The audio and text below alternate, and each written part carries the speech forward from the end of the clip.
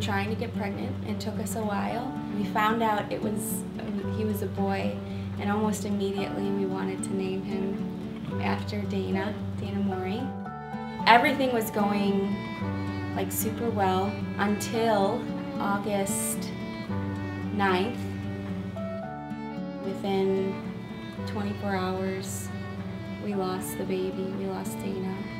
Yeah, because it was at 21 weeks, so just short of what we needed for him to have a chance. We're a part of 2 churches at the time, and we were just covered with just the love and outpouring of support from both Found a Life and The Edge.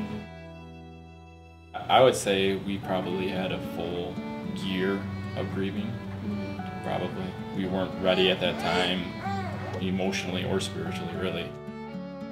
I actually checked the anniversary of baby Dana. And she came in the bedroom and she's like, I'm pregnant, and I was just like, I know. Like, I just had a feeling that she was.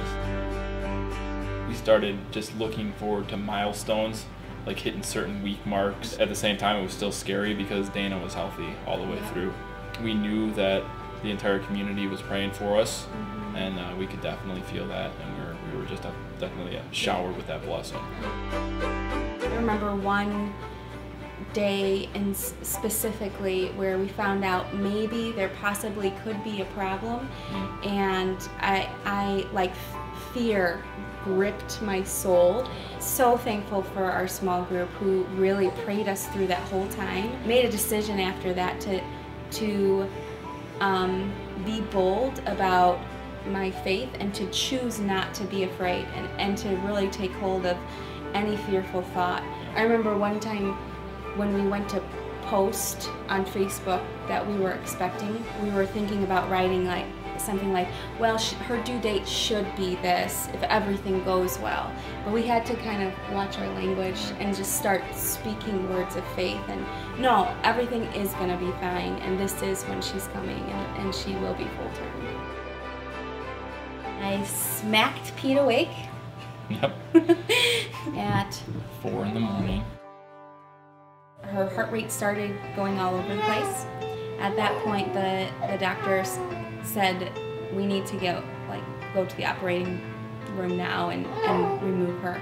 I'm sure it was only like a minute, but it felt like 15 minutes where I was just alone, and all I could remember saying was just Jesus, Jesus, Jesus, Jesus, Jesus, Jesus, because I just couldn't get any other words out. I really felt like the Lord said, it's gonna be all right, and just a few minutes later they pulled her out, and they yanked her out. They didn't pull her out. Yeah, she was stuck.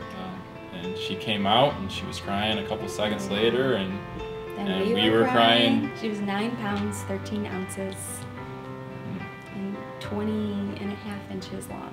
Hallelujah, hallelujah, hallelujah, hallelujah.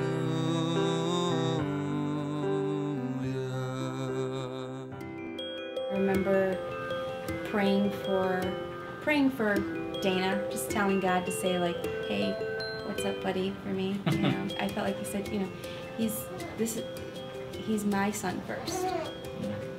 Like, Abby is God's baby first, and we get to like take care of her, but she's God's. We acknowledge that she is our responsibility, that God gave her to us to raise and to take care of, and we welcome that responsibility, and we know that we can't do it by ourselves, so that's why we're up here asking for our small groups' help, our families' help, our community's help, our church's help, and just the blessing and prayer from our elders and just everybody in our community.